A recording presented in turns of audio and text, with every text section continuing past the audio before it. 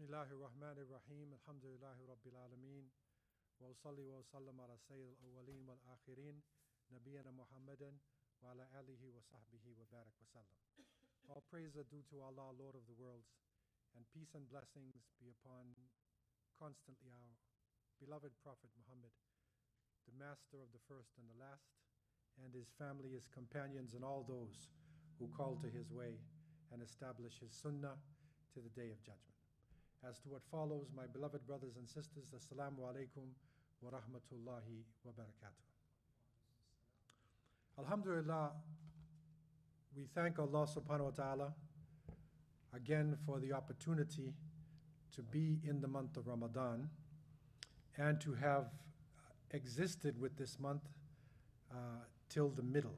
We are in the middle days of this blessed sacred time.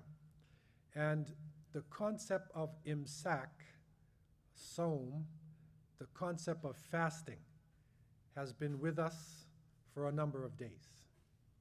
And this is important for us now as we are getting more used to it physically, that we really reflect upon what we are doing. Because it is reported that the Prophet ﷺ said on one occasion, "Men lam yada qawl az-zur wal amal bihi, falaysa lillahi haja an yada ta'amahu wa sharaba." He said that whoever does not give up scandalizing, backbiting, and acting upon it, then Allah has no need for that person to give up their food or their drink. And so in saying this, the Prophet, peace be upon him, is telling us that there's something more to the fast. Of course, the physical part of the fast, the hunger, the thirst, our desires, this stays in the forefront of an individual. However, the stronger we get spiritually, the stronger we understand mentally what fasting is the weaker that the animal desires get. So the Prophet, peace be upon him, is saying that the fast really is something which is a spiritual thing. It's something which is more than just fighting your desires, but it is something connected with your lifestyle and your habits. So it's something greater than this. Because otherwise, we would fall into the categories of imsak that people in all walks of society are involved in. Imsak, in a sense, in Arabic, literally, you look at the Arabic term, it is abstinence. It's to avoid, to stay away from something. And imsak, literally, you're grabbing it, but you're literally taking control of yourself to avoid other things. Of course, when we talk about Saum, then we are talking about imsak, a special type of imsak, from dawn all the way to sunset. Because people are involved in imsak for a number of different reasons. There are those who do imsak for health reasons, especially within developed societies in the past century or so. People have become allergic to many things. Things which in ancient societies people were not allergic to, but because of the chemical usage and because of the lifestyle, it now becomes a dangerous thing for a person to come in contact with certain items, smells, or certain environments. So for instance, there are people who are allergic to nuts, to peanuts, and they are told, read the labels. So you have to look and make sure there are no nuts in anything that you are eating or around. If there is, if you find it, imsak.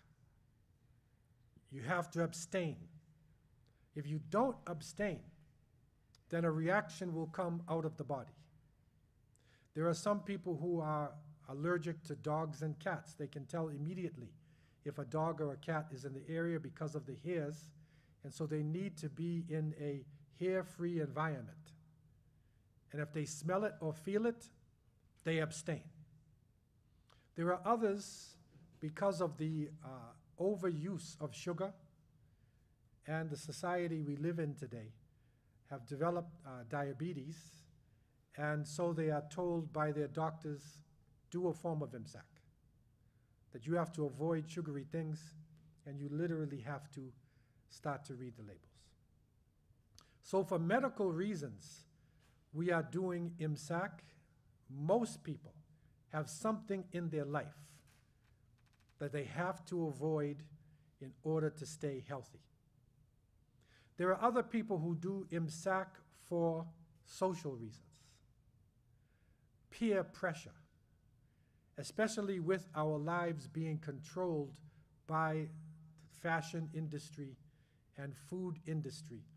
There are many people who are seriously involved or seriously committed to staying with the styles.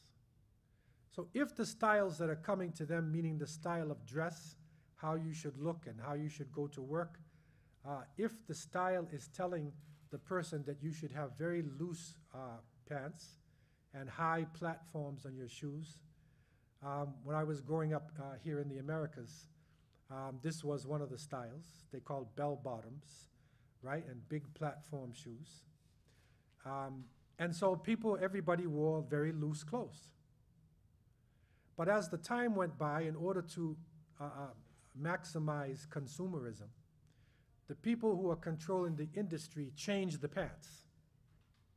So you could have a pants that you could wear for the next 3 years because of the materials.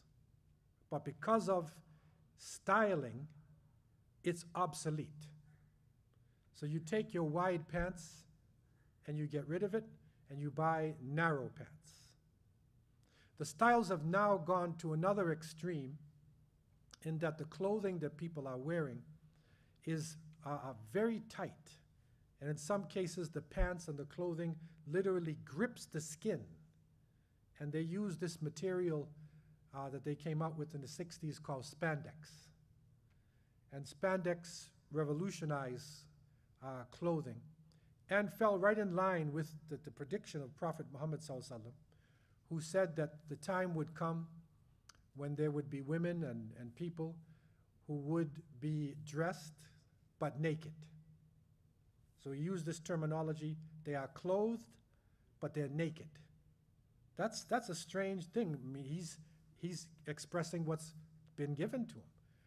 But with spandex, you could literally be clothed, but it is describing your body so much that it is like you don't have clothes on. So the hadith then, the saying then comes into reality. And because of this, people now, especially females, young females, they strive to be very thin. And therefore, they avoid eating food. And there are some people who even develop a mental disease, you could call it, anorexia, where if they eat too much, they will then throw up the food. Why is that? Because the styles, the peer pressure of society is dictating to them. And so they do imsak. So they literally are involved in abstinence. There are other people who are involved in abstinence for political reasons. What is called today in many parts of the world a hunger strike. And you will find, especially in prisons, that there are people who will go on a hunger strike in order for their message or their condition to be known by the rest of the world. They're locked away, and nobody's going to listen to them. But they organize the hunger strike, and they struggle and strive in their hunger strike. They're connected with people on the outside. The information then goes to the rest of the world, and it becomes an issue. So the issue of that prison becomes important because of imsak. So it is a form of imsak. It is a form of abstinence. And even in our own nation, we see people in Palestine where people are trapped in the largest open-air prison in the world and constantly being threatened and imprisoned unjustly. You will find hunger strike is growing. In Guantanamo Bay, many of our people who were unjustly trapped in the international prison system and landed in Guantanamo Bay, they went on a hunger strike. In the UK, the Irish people, Irish Republican Army, was known for its hunger strikes that they would go on. And when you go on a hunger strike, the people who understand hunger strike, they will come to you and they will give you lessons as to how to do the hunger strike. You can't just say, I'm on a hunger strike. They will tell you how to function, and more than likely tell you, do not expend a lot of energy. Conserve your energy, because you're going to need your energy so you'll have enough strength that your hunger strike will be long, because the longer it is, the better it is. So there's rules. Just like we have rules around fasting, there are literally rules that you have to learn in order to be successful. And so they do imsak for political reasons. In some religion, they abstain from food, they abstain from worldly desires in order to punish themselves, to kill their desires, because they believe that if you kill your desires, then you will control your lower self and you become a higher person. So they will do imsak as well. And our fasting, our imsak, is a specialized one.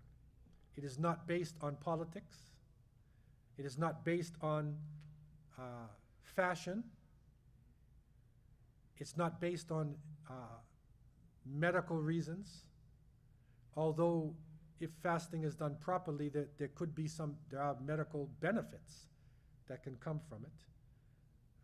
There are social benefits that come from it. But Allah subhanahu wa ta'ala has revealed to us in Surah Al-Baqarah very clearly, A'udhu billahi minash shaitanir rajim, Ya ayyuhal ladina amanu, kutiba alaykumus siyam, kama kutiba ala ladina min qablikum, la'allakum tattaqun. O you who believe, fasting has been prescribed on you, as it was prescribed and written on those who came before you, in order that you would have taqwa. لَعَلَّكُمْ تَتَّقُونَ. And taqwa is the consciousness of Allah. Taqwa is not something that you can hold on to and quantify. It is a spiritual thing in a sense, and it has to do with our relationship with Allah subhanahu wa ta'ala. So the muttaqi is the person then who can sense the presence of the Creator. They sense the presence of the Creator. And with that sense that they have, it helps them to make the right decision. I remember a number of years ago, I was in Los Angeles and I was driving on the highway with Sheikh Muhammad Faqih. Sheikh Muhammad Faqih has become famous this year because he was one of the group that sighted the moon in California. You remember the thing at the beginning of the month? Yeah. Okay, so he was the main person, qualified person in that group who sighted the moon. So most of the masjids, when they heard Sheikh Muhammad Faqih mentioned, he's Harari from Ethiopia, great scholar, great qari of the Quran. When they mentioned that he saw it, they said, okay, finished, because it was Sheikh Muhammad Faqih. I was riding with Sheikh Muhammad Faqih in Los Angeles, and we were on what they call the freeways, which is like our 401. It's even worse to a certain extent. And we were on the freeways, and we went from the side, and we were just about to go onto the main highway. And suddenly, I looked at Sheikh Muhammad, Jazahullah Khair, who is a very joyful kind of person. He likes to tell jokes, and you know, he's very lively kind of, and he was stiff. And he was looking at the road. And we're going on, he's making his signal, and he became very stiff. And I looked at him and I said, you know, Sheikh, what is going on, man? And he said, LAPD, Los Angeles Police Department. And when he looked into his mirror, the LAPD was right in back of him. And having that presence of the police in back of you, think about it. We've all gone through this. You're riding along, and You know, in Toronto now, Toronto's changed. Toronto people used to be very polite on the road. You know Toronto in the 60s, right? 70s. Very polite, not like New York or anything. Now everybody's getting aggressive in their driving. And when people see a yellow light, in the old days, they would slow down and stop. They would go for stopping. Today, when they see the yellow light, they go faster. And they go through the light, right? But if the police department, if you look in the mirror and see the police in back of you, right? What happens to you? You become a good Canadian citizen. And you slow down nicely for your yellow light, right? And you make your stop and you look out the window and do your signal. Why? Because you feel the presence of the police. He didn't do anything to you. But because you felt his presence, think about this, and you know what will be the consequences of going through the yellow light and the police giving you a ticket, right? If you were in the United States, it might be more than a ticket. They'll probably taser you if you're a person of color, and if you're a Muslim, they probably arrest you as a terrorist. But the presence of the police in back of you, right, gives you a consciousness where you want to obey the law.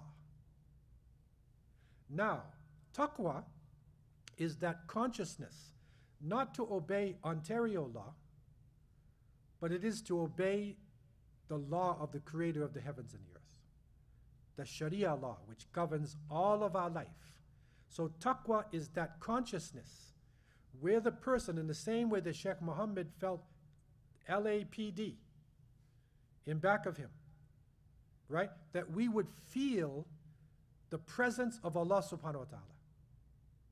It's not physical, as the police would be, because Allah is in his essence is above 7 heavens. But in terms of knowledge, in terms of knowing what is happening, Allah is closer to us than our jugular vein.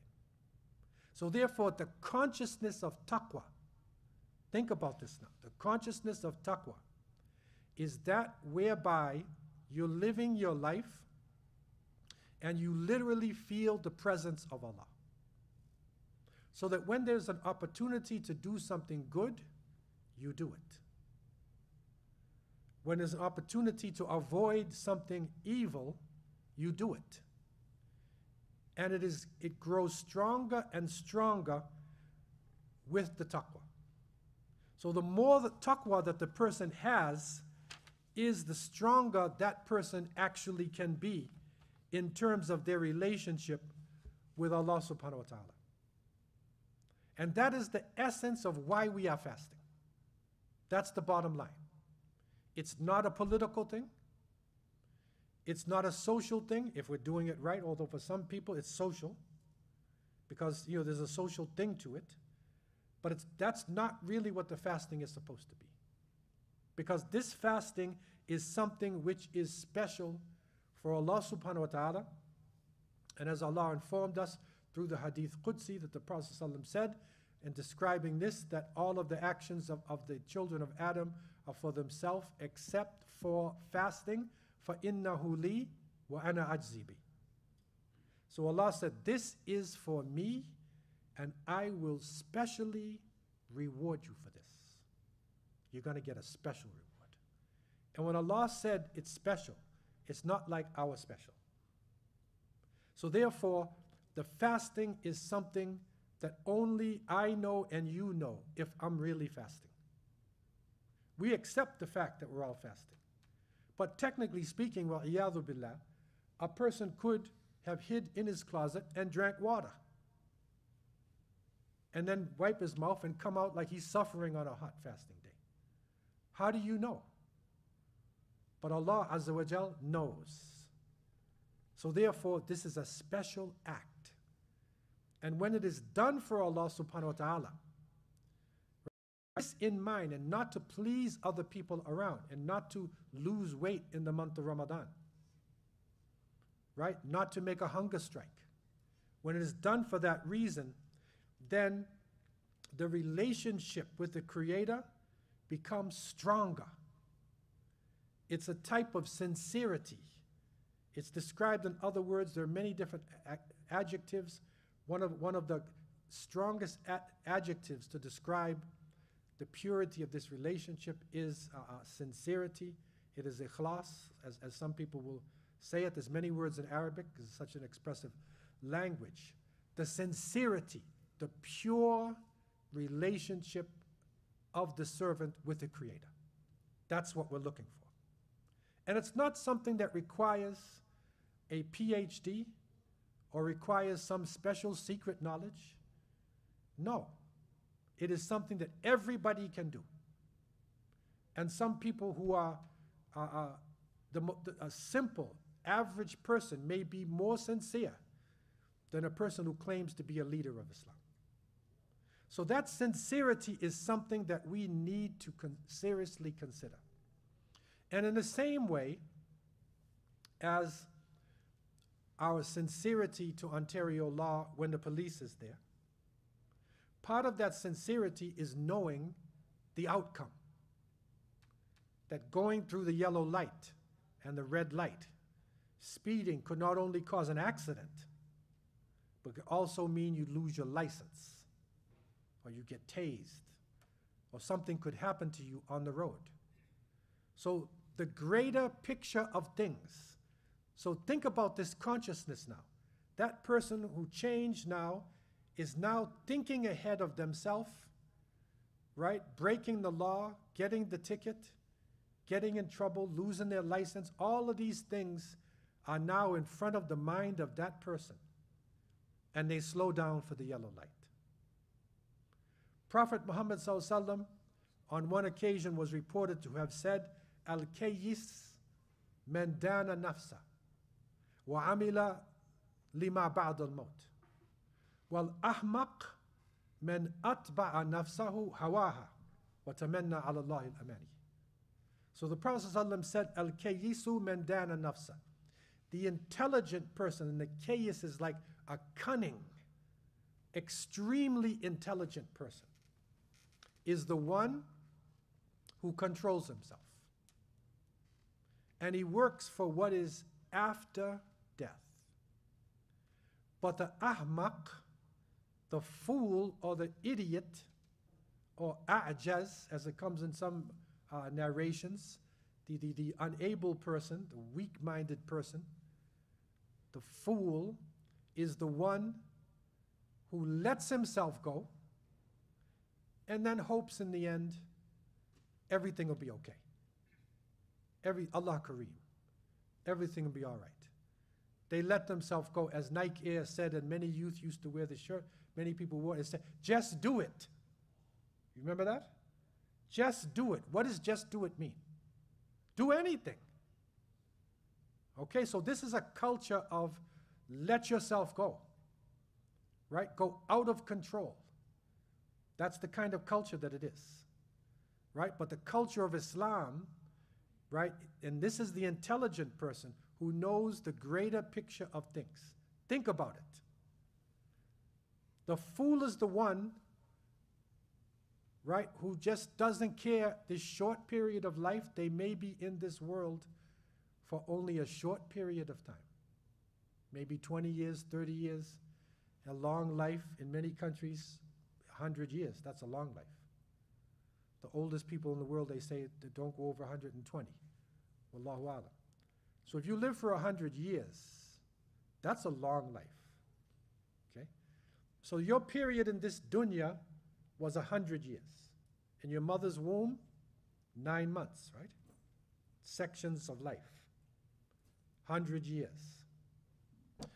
When we go through the transition of death into the next life, Allah describes it, khalidina fiha abadan. They will live in the next world forever. They will live there forever. So if you look at forever, eternal life, and you divide it by 100, then your answer is 0. So the intelligent person is the one who, when they're in this world, they control themselves and they work toward the next life. Because our actions, the things that we do, there's positivity and negativity. Even the scientists, many scientists who don't believe in God, they will say, for every action, there's a reaction. Scientific principle. For every action, there's a reaction. You might not see the reaction, right? It might be invisible to you. But for every action, there's some kind of reaction in the universe. That's how everything is.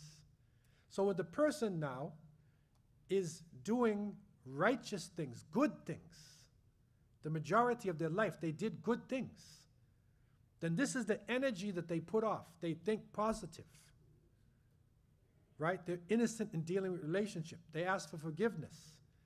They are a positive vessel of energy, right? We explain it in scientific terms. They're a positive vessel of energy. So when the body drops off, right, death, the body drops off, the only thing that you have left is your energy, that some call the soul, ar-ruh. But nobody really knows what the soul is.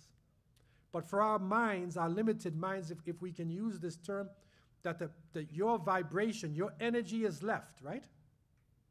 So if you leave the world with positivity, then according to the laws of the universe, even for those who don't believe in God, your reaction, positivity. So when your soul goes into the next world, which is not a physical world like this one, it then will get a positive reaction. If, however, well, iyadu billah, the person is surrounded by negativity, they lie, they steal, they cheat, they oppress people, they rebel against the will of Allah subhanahu wa ta'ala, and the person now is surrounded by negative energy, and they leave this world, then for every action, there's a reaction. So then they will receive negativity. This has been defined for us in terms that we can understand as human beings. It has been defined for us in terms of the punishment of the grave, and in terms of, on the day of judgment, our scales, that there will be a kitab, there will be a book, that you will see all your actions, right? This is defined to us in a way that we can understand, right? But in an abstract form, right, we can see the positive and the negative. So the Prophet ﷺ is then saying the intelligent person controls themselves in this life. They control themselves, they take it easy, and they work toward the next life. So they work toward having a positive energy, being a positive entity when they leave the world to get the positivity. But the fool doesn't care. So the fool does anything, is involved in this, involved in that, not controlling themselves, and then they hope that maybe I'll be okay. That's an idiot. That's a fool. What we do need is that sincerity, and that's the intelligent person who knows the greater picture of things. Remember, it's just like the person who's driving the car, for those who just came in, and they reach the yellow light, and they feel the presence of the police in back of them. Ontario PD. They feel it. So when they reach the yellow light, they slow down and they become a good Canadian citizen. Right? If the police wasn't there, he would hit the yellow light and go right through, even if he's the second or third car on the yellow light. Now it's get 3 cars now. The third one wants to go through. Okay? Note, they don't care about the law. Right? So that consciousness now, that consciousness, that sincerity to Ontario law is for the one who has the greater picture of things. That sincerity is the essence of our religion. And this is the essence of our month of Ramadan, which is going to assist us in our religion. And in this light, we know that Prophet Muhammad ﷺ did not speak from himself, and he gave us information that can help us in all levels that we are striving on. And in this level of sincerity, this is a crucial level for us to understand. Another format of this terminology, sincerity, is the word an-nasiha. An-nasiha. And you hear the word nasiha being used where the person will say, oh, give him nasiha. Give him an advice. But it's more than this. Because nasiha also means integrity. It can mean support. It can mean doing justice to a person or a situation. In other words, being sincere in that situation. All of this is nasiha. And nasuha, this verb, literally is used when you clean metal, you burn it. So you burn the metal, right? And then it cleans the metal. So this nasiha is also connected to this. And the Prophet ﷺ said in authentic hadith, and it is reported in different formats. In one format reported in Sahih Muslim, he is reported to have said,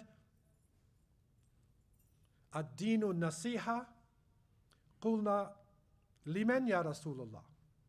Qala lillahi wa li rasulihi wa li kitabihi wa li amat al-muslimin wa khasatihim. Okay, so the Prophet ﷺ said, Ad-dinu nasiha.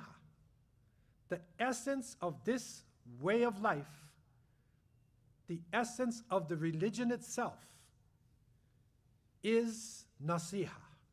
That's the essence of everything. Okay? And they said, who is this nasiha for?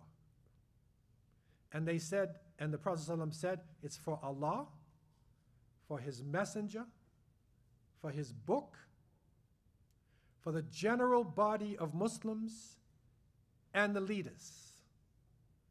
This is nasiha. Okay, so this is hadithun jami'. This is hadith that brings a lot.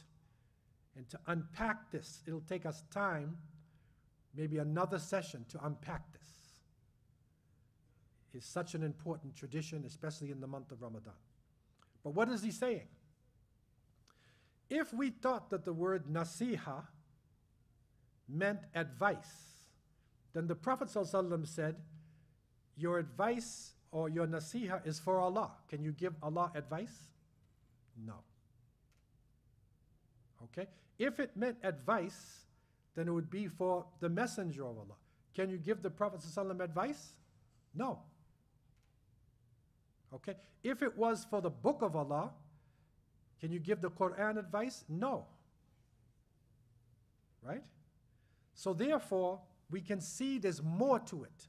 That's the other aspects of nasiha: sincerity, support, right? Integrity. So it is integrity to Allah subhanahu wa ta'ala. Sincerity to Allah subhanahu wa ta'ala. Right? Doing justice in situations to Allah Azza wa Jal. You're in a situation, what would Allah want me to do in this situation? What would Allah want me to avoid in this situation? So this is the nasiha. It is that sincerity to the Prophet, peace and blessings be upon him. Sincerity, integrity to Rasulullah sallallahu alaihi wasallam. Being honest and sincere. What would he have done in the situation I find myself in? What would he have done? I want to be similar to this. Okay, the book of Allah, being sincere to the book of Allah, having integrity with the Quran. Not just reading it to read, right? But the Quran, as we go through this book, it is literally giving us solutions to some of the problems we are facing now, not 1400 years ago. Some of the issues right in front of our face are being spoken about in the book, and it's being read to us in clear Arabic language, clearly. So therefore, with that in mind, it is crucial for us. It's very important for us that we try to understand what's in the book. So when we have a chance, as we go through the Quran listening to it, then take some time out, right, to try to understand what's in the book. Follow it along. Go through the tafsir. Mark off certain places in the meaning. Go back to it again. Ask about it. Look it up in other tafsirs so that we will be sincere to the book. And once we find the meaning, then the sincerity to the book is to implement it. So we recite, we reflect, and we implement. We put it into our lives. Sincerity to the general body of Muslims. Now, this is something where you can see the different shades of meaning of sincerity, because you can give some advice to other Muslims. But there's something else to this. There's something else to being sincere to a person. Because a novice will just read and say, okay, I got to give advice. So that means I'll look at every Muslim, brother, your beard, your pants are too long, brother. You got to do the sunnah. You know, I will spend my whole day trying to find something wrong with everybody and giving them advice, thinking that that is advice. But the same person, right, who's in trouble on the street, right, you see him in trouble and you say, well, I'm busy. No, sincerity, real sincerity, is not just the advice, and advice is good. The sincerity is coming to his assistance, coming to his assistance, right? And this is what we need to try to understand in details. Sincerity to the leadership. And the leadership, the scholars have broken the leadership into three parts. To the umara and the ulama and the fuqara. Okay, this is one way of breaking it down. When he meant by the umara, these are the amirs. These are the ones who have sulta, right? They have physical authority over you, right? In the Muslim country, they have the gun, right? They're the ones. Here, it may be the one who turns off the light in the masjid and locks it, so you can't get in, right? So he has sulta on you, in that sense. Umara, how are we sincere to them? Next is the ulama, and these are the people of knowledge. These are the people who have studied the religion, who have taken it inside themselves. Okay, how are we sincere to them? We have to be sincere to them also.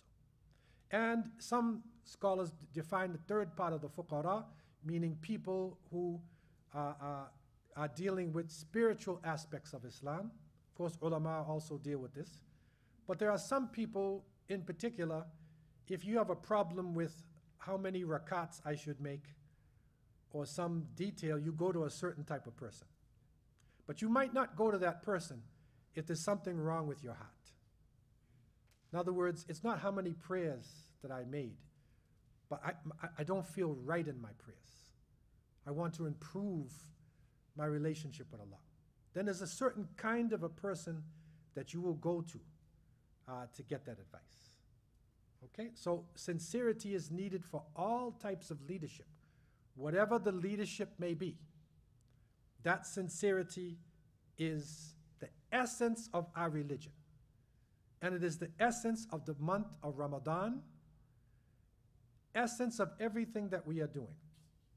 It's not a political rebellion, although if it was announced openly in Toronto that 10% of the population, all Muslims, are not eating and drinking all day, they would say this is a revolution. maybe they say, okay, is this a form of terrorism? Could it be a group terrorism? They're terrorizing our food stores because they're not eating, right? What people would say, well, what are they doing?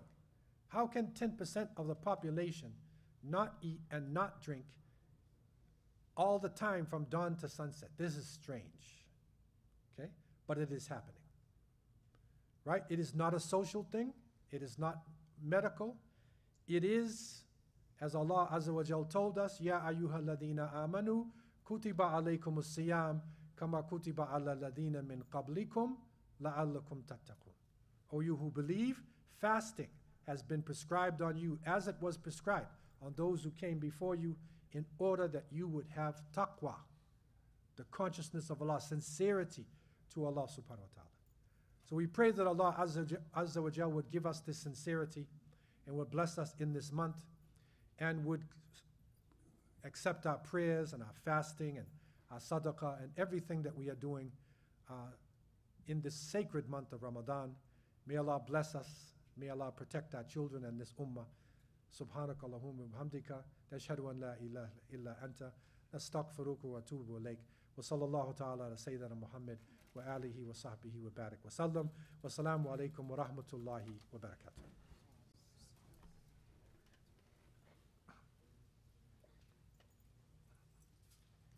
Wa alaykum salam.